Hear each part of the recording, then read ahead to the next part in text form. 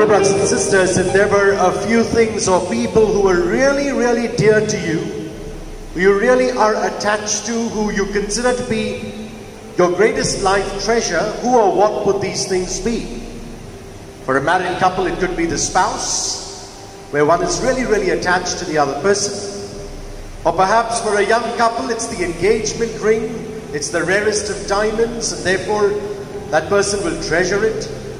Or perhaps somebody is very passionate about a particular game, a particular sport, and therefore one will make sure that one will put his or her heart and soul into that game. When we treasure something, my dear brothers and sisters, we hold that very dear to our heart. We will not let it go that easily. How I wish we could do the same as far as our faith is concerned. Over the last 2,000 years, the faith has been just handed on from one generation to the next. We are among those who are fortunate to have received our faith, even though the church has gone through its own share of persecution. And in today's gospel, Jesus warns us, do not give dogs what is holy, and do not throw your pearls before pigs. Don't just throw your faith away so that it gets trampled upon by others. We need to treasure our faith, value it, thank God for it, and most importantly, live it in our everyday life.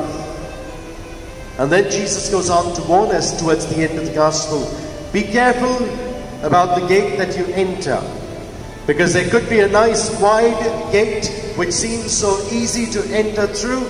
A lot of people will be going there, but that does not lead to the gate that will take you to God's kingdom.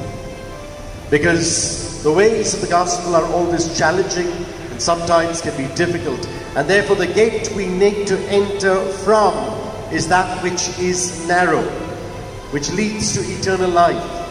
And unfortunately, not too many people are choosing that particular passage, that particular gate, that particular way.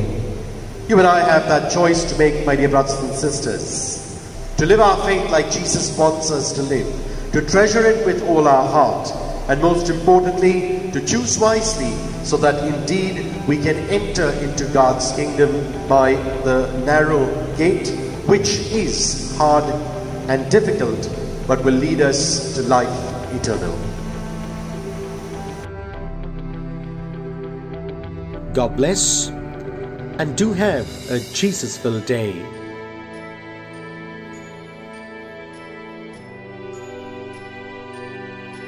God bless, and do have a Jesus-filled day.